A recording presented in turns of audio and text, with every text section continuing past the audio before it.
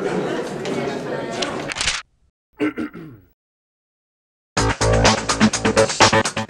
to the perdiscotv video summary series for Introductory Statistics, a textbook written for students taking their first university or college level statistics course. Introductory Statistics is a comprehensive resource that includes videos, such as this one, podcasts, virtual tutor e-learning, homework activities with anti-cheat functionality and automated marking, lecture slides, and a lecturer resource manual. Find out more at perdisco.com/intereststats. For now, over to the author. Hi, I'm Sean Thompson and welcome to the first summary in the Perdisco Introductory Statistics series. In this one, we're just going to go over the basic concepts of statistics. But before we even get into that, we have to ask ourselves, why? Why study statistics? What's our motivation for doing that? Well, a pretty simple motivation is that we're interested in something, and that something can be pretty much anything, and we just want to be able to explain it. Let's take a political example. Let's say there's a federal election coming up between two major rivals, Bill and Bob. And let's say you work on Bob's campaign and Bob is the anxious type. So even though the election's a month away, one day Bob comes up to you and he asks, am I going to do it? Am I going to actually win the election? Well, using statistics, you are going to help answer Bob's question. Now, the name that we give to the thing that we are interested in and would like to explain is the population. So what's Bob's population? Well, let's see. Bob's really interested in all the votes, because if he knows how all the votes are going to go, then he's already answered his question. So Bob's population is a set of all votes. Now, it's all votes across the entire federal election, and that's a rather big population, and Bob's going to want to know as much as he can about it. The things that he does know about it, we call them parameters. So the idea is Bob wants to know the parameters of his population. But if you think about it, and this is kind of the whole idea behind statistics, is Bob's probably not going to know that many parameters because the population is too big. It's too big to look at and analyse and know anything about. So what Bob's probably going to do, if he's smart, is he's probably going to send you out to run a survey. So you might survey, say, 100 people, ask them how they're going to vote. In doing that, you're collecting what we call a sample. Now, a sample is a subset of the population that is looked at and analysed, and we know things about it. And the more we know about it, the more we can try and conclude about the whole population. And in a way, that's our motivation for studying statistics. And in a way, statistics is in two halves. On the one hand, statistics is all about data. It's about collecting and looking at it and analysing data. That's called descriptive statistics. But then there's inferential statistics, which is all about drawing conclusions from the data to the whole population, which is the thing we're interested in after all. Now, we've just used the word data, and it's a word that you've probably heard before, and you're probably quite familiar with it. But what exactly is data? Well, in statistics, data are the observations we make when we go out and collect a sample. Or to be more precise, data are the observed values of the variable that we're looking at. Now, a variable is just any characteristic of interest that can take different values. So Bob's variable would be who are you going to vote for, because that will vary from person to person. So when you go out and run your survey, you're going to ask 100 people who they're going to vote for. You're going to get 100 answers. Those answers, they're your data. So that's data, and there are a lot of different types of data, and this diagram shows the main types that we have. On the left-hand side, we have categorical data, and that's data that can take qualitative options. And on the right-hand side, we have numerical data, which is data that can take quantitative options, which basically means numbers. And categorical data can be measured for a nominal scale, which means that there's no natural order to the different options that the data can take, or it can be measured on an ordinal scale, which means that there is a natural order to the different options. And numerical data can be measured for a discrete variable, which means the different values are countable and counted out, or it can be measured for a continuous variable, which means that the different values exist on an ordered continuous spectrum. Now, to get some practice at remembering these different types of data, let's use the Perdisco e-workbook and have a go at a question. So here we have a question where the North Star Motor Corporation has handed out a survey to its customers.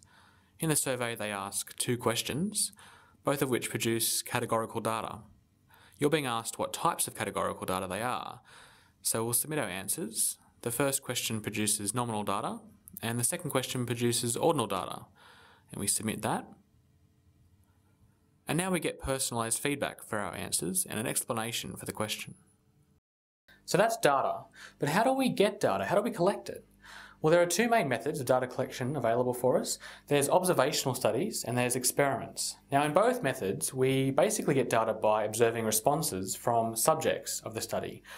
But the way the methods differ is in how we treat those subjects. Now, in an observational study, we basically don't treat them, we just observe them. So an observational study could be a survey, for example. Another example, say you're studying blood pressure across the country. then what you might do is you might go out and collect 100 people and then measure the blood pressure in all of those people. Now the values that you'd write down, that would be your data. And that would be an observational study because you've just been trying to observe the people. You haven't been trying to affect them or affect their blood pressure. But in an experiment, you are trying to affect the subjects of the study because you're trying to test the effect of one variable on another. So you do provide controlled treatments to the subjects.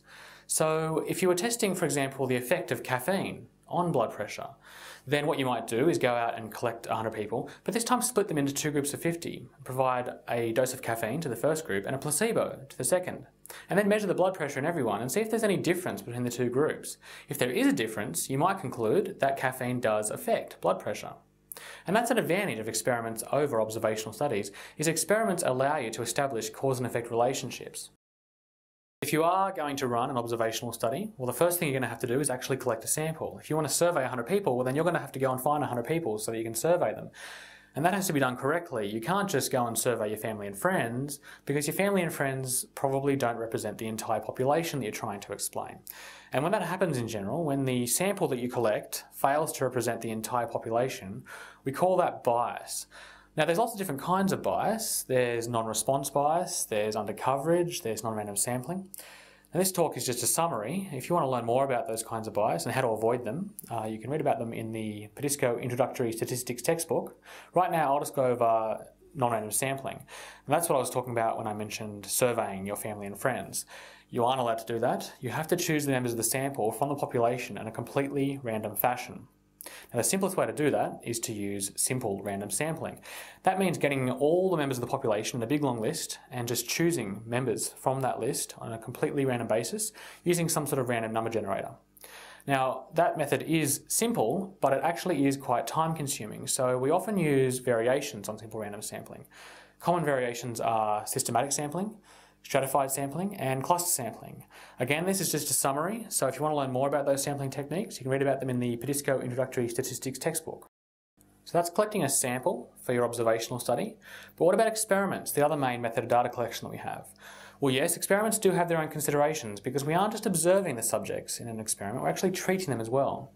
Now, I went over the basic nature of an experiment when I talked about testing the effect of caffeine on blood pressure. So right now I'll just go over the other main considerations that we have when we're designing an experiment. Firstly, as with a sample, it is absolutely vital that you randomise experiments. So here that means assigning the subjects to the different groups to receive the different treatments in a completely random fashion, otherwise you're going to bias your results again. Secondly, it can be appropriate to block experiments. That's when you think that there are different demographics in the population and in the group of experimental subjects that you think might affect the results of the experiment. So say you think that men and women might naturally have different blood pressures. Well, when testing the effect of caffeine on blood pressure, you might want to actually split men and women up and then actually run separate experiments on the 2 genders. That way, the effect of gender on blood pressure won't get mixed up with testing the effect of caffeine on blood pressure. And finally, it is also important to use a control group in an experiment. Now that's what I was talking about earlier when I mentioned giving a placebo to a group. A placebo is a fake dose of a drug, and in general, a control group is a group that receives no treatment or receives a trivial level of treatment. Control groups are important to make sure that the variable that you think is causing an effect is the one that's actually causing it. Say, for example, you look at the group that receives a placebo and they don't have a heightened blood pressure, for example, then if you look to the group that receives caffeine, if they do have a heightened blood pressure, you can be pretty sure that caffeine is the thing causing it. So that's Chapter 1, Introduction to Statistics. The key topics were statistical concepts, data, collecting data, sample design, and experimental design.